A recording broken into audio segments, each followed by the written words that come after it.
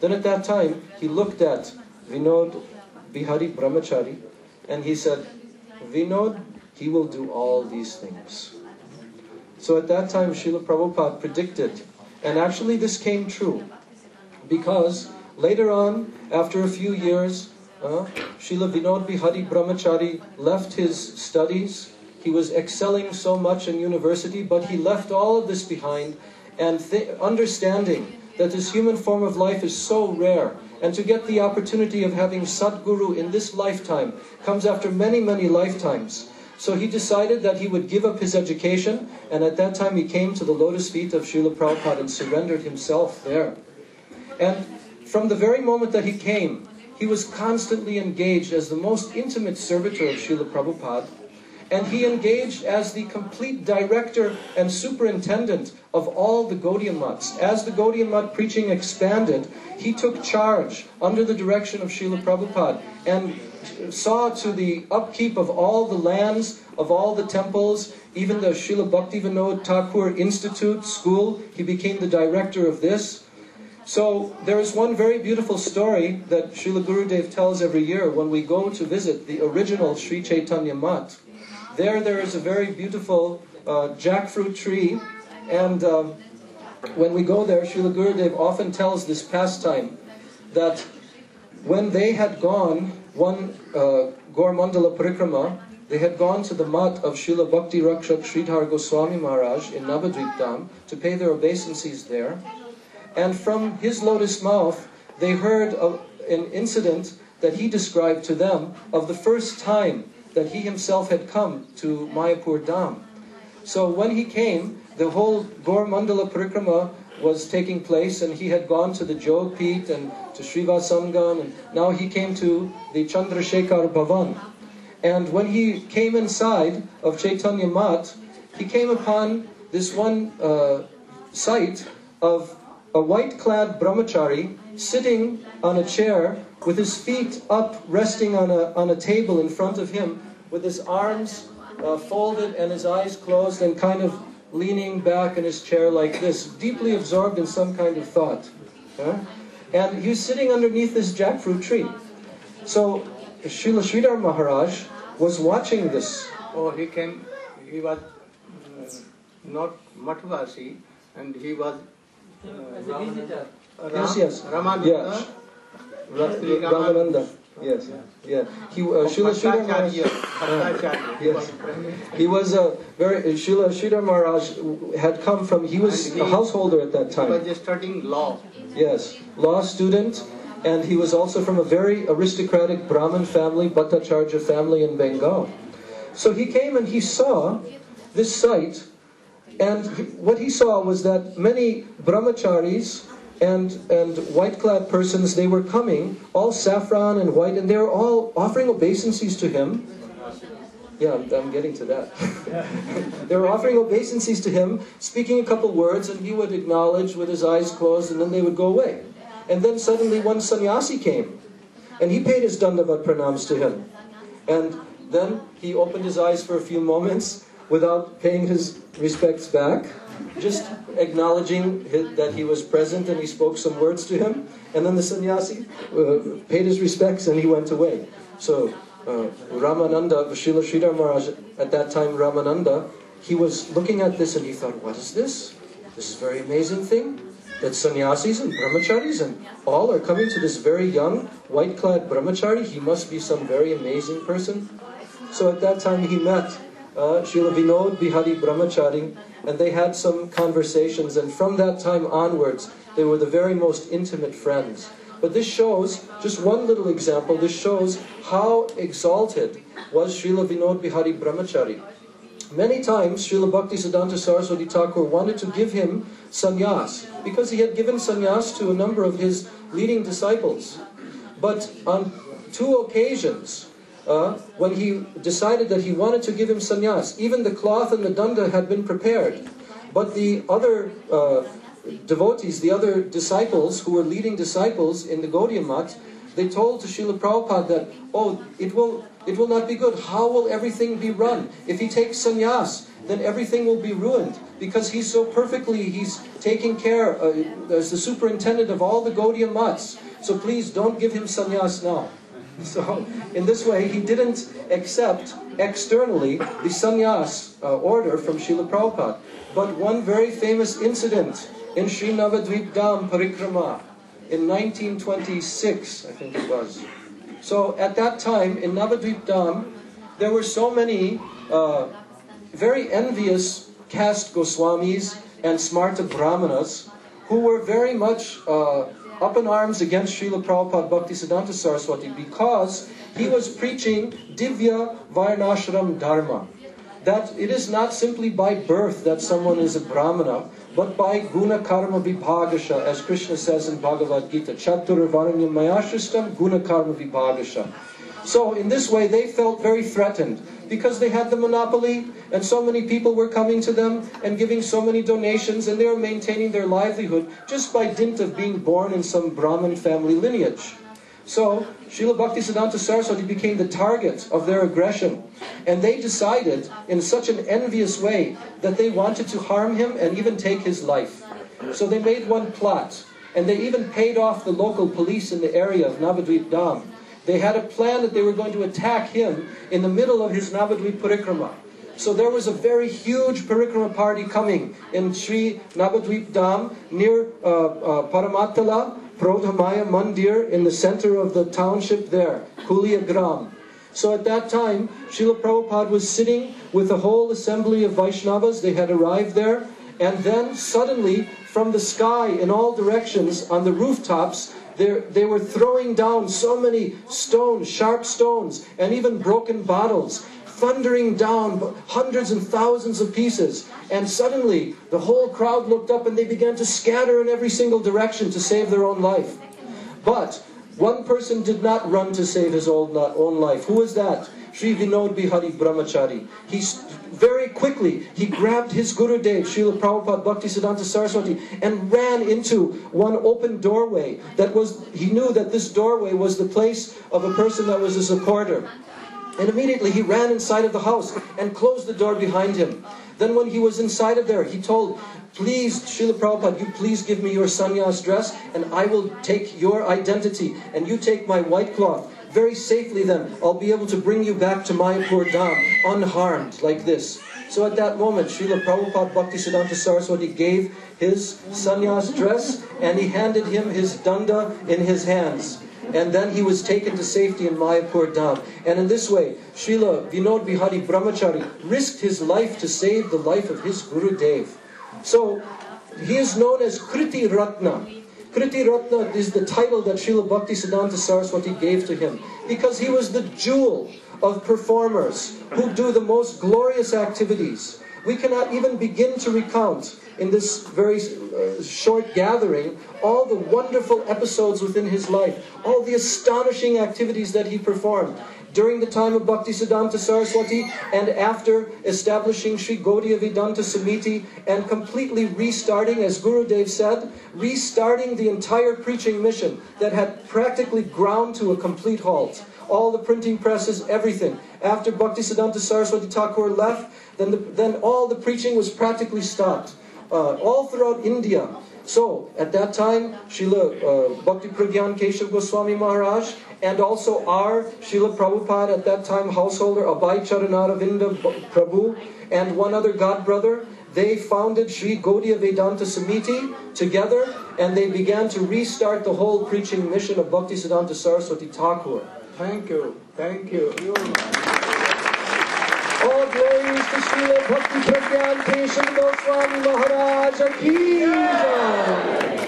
Pancha Kalpaturu Vishta Kripa Sindhu Deva Chapatitanam Pavanebhyo Vaishnav. Very good. Oh, Sripad Buddha Prabhu will explain that how he was great for Mayavad, and how he wrote the life and teachings of Mayavad. So briefly he will speak. Om Jnanatimirandasya Jnananjana Salakaya Chakshurunmilitam Jena Tasmai Shri Gurave Namaha. Offer my humble obeisances to my spiritual master, His Divine Grace A.C. Bhaktivedanta Swami Prabhupada, and to Srimad Devi Narayan Maharaj. All wants to see you. Better you can come in.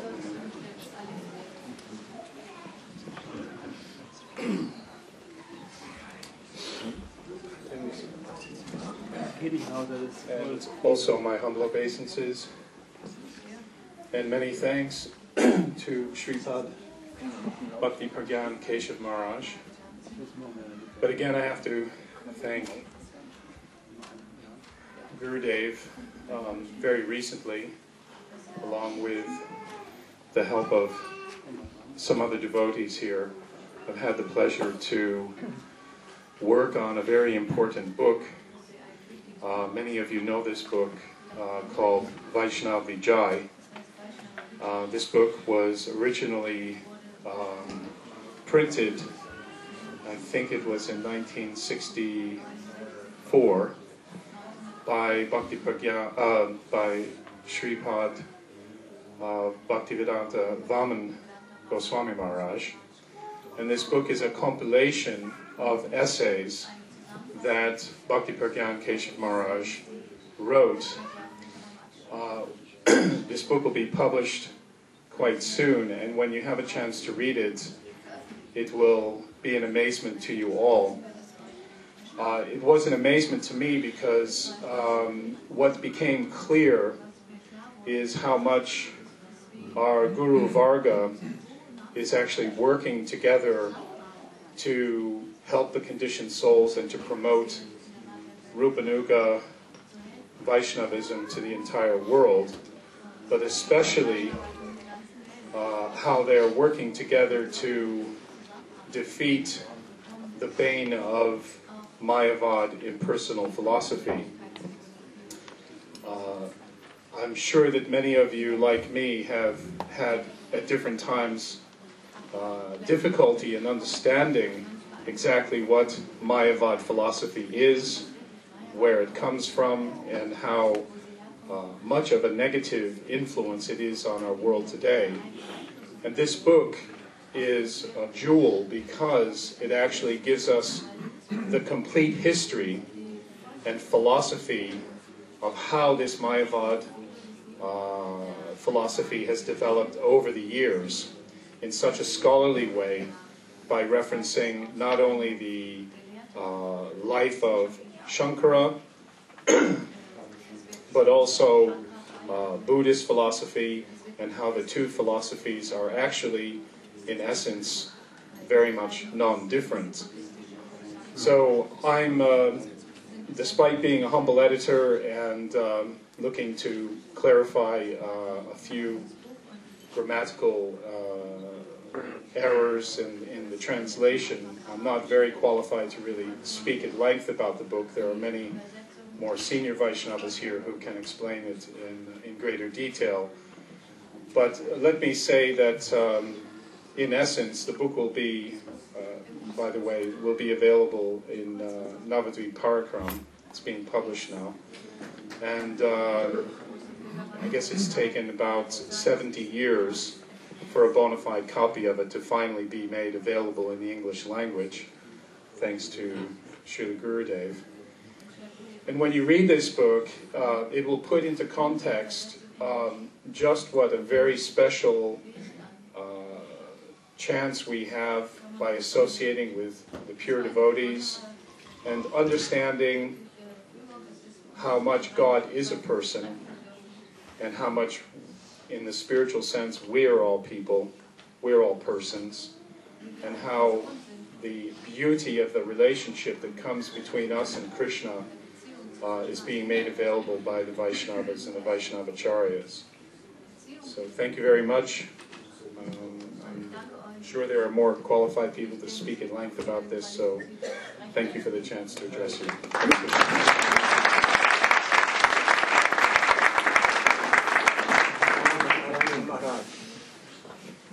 don't touch, other have told. After that.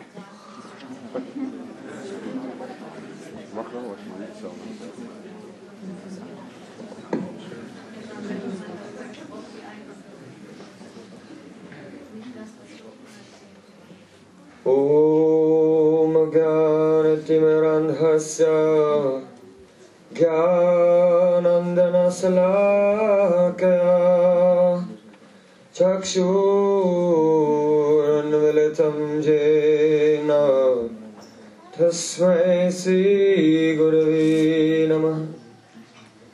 Namo Tama Guru Pada Padma. My holy master, Om Vishnu Pada Shodra Satsi Srimad Rupanugacharya Varya Bhaktivedanta Narayan Goswami Maharaj. Secondly, after my pranam thousands of times at the lotus feet of my Parama Gurudev Nityalila Parvishtam Vishnu Pada Shodra Satsi Srimad Bhakti Pragyan Keshav Goswami Maharaj, and after my pranam to my great-great-grandfather Guru Srila Bhaktisiddhanta Saraswati Thakur and all gurus in our Rupanuga Gaudiya Guru Parampara. And thirdly, I offer my pranam to all the assembled Vaishnavas, especially my Pujaniya Guru Jana, my worshipful superiors, the disciples of Nityalila Pravishtam Vishnupada Stodra Satsi Srimad Bhaktivedanta Swami Prabhupada, Nanyachidandi Padgan, and all my very dear God brothers and God sisters and the assembled guests. Though I am unqualified, Srila Gurudev ordered me to speak a few words in glorification of Srila Bhakti Pragyan Kesha Maharaj, and taking the remnants of all the exalted Vaishnavas and Vaishnavi who have been speaking before myself. So, you know that Srila Bhakti Pragyan Keshav Goswami Maharaj is very prominent Acharya in our Sampradaya. But what is it that makes a Vaishnav a great Acharya? The great Acharya is that person who is a Sat Shishya, bona fide disciple. Yasya deve parabhakti yatha deve tatagaro tasyaiti katita hyata prakashante mahatmanaha. Only unto that person who has implicit, unwavering faith in the lotus feet of Sadguru, only unto that person are all the confidential purports of Ved Shastra revealed automatically within their hearts. So from the very beginning, Srila Bhakti Pragyan Kesha Maharaj manifested a supernatural dedication and faith in the lotus feet of Srila Bhaktisiddhanta Saraswati Thakur Jagadguru Srila Prabhupada. From the very beginning, when he took shelter of Srila Prabhupada, when Srila Prabhupada gave him Diksha mantras, Gopal mantra and Kam Gayatri, after his initiation, you know that usually after initiation everyone feels very joyful. You can see they're smiling and they seem to be very happy. But after receiving initiation from Srila Bhaktisiddhanta Saraswati Thakur, at that time Vinod Brahmachari, he looked somewhat upset. And he looked towards his Gurudev and he said, Gurudev, is it that you will not give me Guru Mantra and Guru Gayatri, or will I have to receive this from someone else? Then Srila Bhaktisiddhanta Saraswati Thakur became very, very happy. He was overjoyed. And for the first time, he gave Guru Mantra and Guru Gayatri. He had not given before. So the fact that this mantra is coming down to us today, this is by the causeless mercy of Srila Bhakti Pragyan Kesha Maharaj. This is a very important contribution in the life of every single devotee, made by Srila Bhakti Pragyan Kesha Maharaj. Because he understood what was the essence of spiritual life. And after his initiation, he began to serve Srila Bhaktisiddhanta Saraswati Thakur with his complete energy. Once it so happened that the course of the Ganges river was moving, and there was a great danger that the Samadhi Mandir of Srila Gaur Kishore Das Babaji Maharaj would be washed into the Ganga. So at that time, because of this danger, that time Vinod Brahmachari, he went with somebody, and at once, without any effort, without any hesitation, Vinod Brahmachari gave the answers, gave the replies. So his vast learning and many qualities. Oh, how he was deeply absorbed in bhajan. He hid these things from the world. And many could not understand how great he was. In 1937, towards the very end of the pastimes of Srila Bhaktivedanta Saraswati Thakur, he called his disciples around him and he gave them his final instructions. He told them, now you should understand that time is very short. Our life is very short. So we should try to give all of our energy into Harinam Sankirtanam. Always there should be Harikatha and Harinam Sankirtanam. Try to cooperate together to fulfill the mission of Rupa and Raghunath. The only goal in our life is Adadanas Dantar Idam Yache Puna Puna Srimad Rupa Padam Mojo Dulisham Janma Janmani. Birth after birth to become the foot dust of Sri Rupa. He gave these instructions. And he also said some prophetic statements. He said that in the future, many formidable adversities will come. Many problems and many difficulties. But in the face of all types of difficulties, you should go on preaching the mission of Sri Chaitanya Mahaprabhu. And shortly after that, Srila Bhaktivedanta Saraswati Thakur disappeared from this world. And then, in Gaudiya Math, many problems came. And there was so much fighting between the prominent disciples. And at that time, Vinod Brahmachari found it unbearable to stay within the society where many were fighting over power and position and buildings and land. And without arguing over the property of his Gurudev, he just walked out without taking any money, any property, without taking any facility, with nothing in his pocket. He left. But he left with the mission, with the lotus feet of Srila Bhaktisiddhanta Saraswati Thakur very firmly placed within his heart. And very soon, though his qualities were not manifest before, now he manifests his Acharya Lila, his pastime of being a very great, powerful and prominent Acharya. The printing of so many magazines had come to a halt, and he acquired a printing press and began printing the magazines again. The Navadvip Prakrama had stopped, but single-handedly he went from devotee to devotee and asked them, please take part in this parikrama. And with the help of other god brothers also, he travelled here and there and invited everyone to come for the Navadvip Prakrama. But he had no money. He had no way to arrange all the facilities for the people. So he took a very big risk and took a loan of 20,000 rupees, which was a large sum of money in those days. And he invited everyone to come for the Prakrama and took them everywhere and told very sweet Harikatha in all of the places. And then at the end of the Prakrama, he requested them, how are you going back to your village? Are you going by train? Do you need some money? Oh, I will give you the train fare. And he individually went to the different people on the Prakrama in a very humble mood and even offered to pay their train fare returning home. But he requested from them one dakshina, one donation. And that is, if you have undergone any slight inconvenience or difficulty during this Prakrama, I simply beg you that when you return to your village, that you'll not say anything about that. But rather, you should tell everyone that it was very comfortable, very enjoyable, and there was very beautiful Harikatha, and in this way more will come. And so, from these humble beginnings, Navadvip Prakrama started again. And after a few years it became 1,000, 2,000, 5,000, 10,000, now 20,000 devotees. All by the blessings and the mercy of Srila Bhakti Pragyan Keshav Goswami Maharaj. At that time, a very formidable adversity came. As Srila Bhaktisiddhanta Saraswati Thakur said, formidable adversities will come, but go on preaching the mission of Chaitanya Mahaprabhu.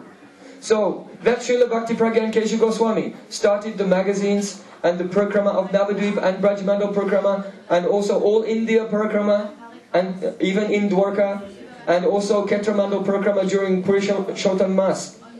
Though he did all of these things, more importantly, he protected the Siddhanta and the conclusions of Srila Bhaktisiddhanta Saraswati Thakur, which came under attack from some of his own apparently prominent disciples.